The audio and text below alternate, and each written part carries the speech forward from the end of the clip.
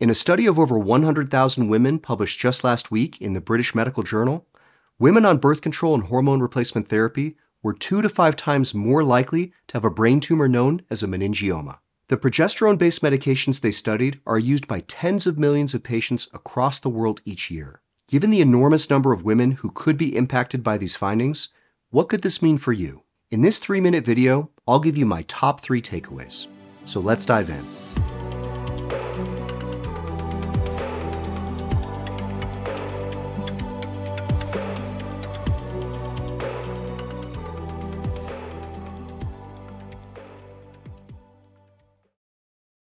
I've been cautioning my female patients for years about the dangers of progesterone-based medications and meningioma. Meningiomas are one of the more common types of brain tumor, but actually originate from the protective covering around the brain rather than the brain itself. Tumors tend to grow inward when they develop and can place pressure on the brain and cause havoc as a result. Thankfully, less than 2% are cancerous, meaning that a cure is often possible when they're found. They tend to be much more common in women, especially over the age of 65. So what does this have to do with birth control, and why have I been warning my patients for years? Because most meningiomas contain progesterone receptors, which interact directly with the main component of many forms of birth control. Think of the receptors as locks that get opened by the progesterone key, in this case unlocking meningioma growth. So do women need to be worried?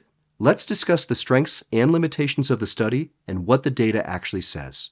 Only 3 of the 9 specific progesterone-based medications that were studied were associated with meningioma. It's important to state that many birth control or hormone replacement medications do not contain one of these 3 forms of progesterone and may be safer because they do not interact with meningiomas in the same way that can cause growth. Equally important was the finding that intrauterine devices or IUDs were not associated with a risk of meningioma.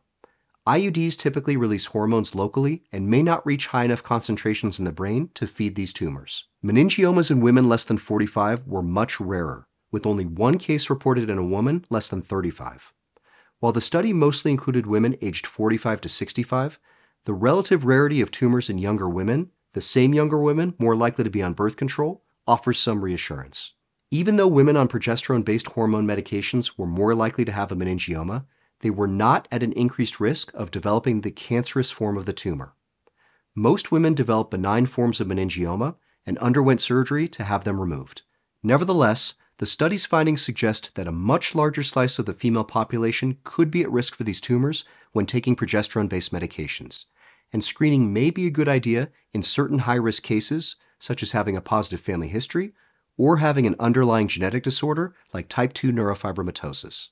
Always remember to consult your own doctor if you have questions and to obtain medical information from a medical professional and expert.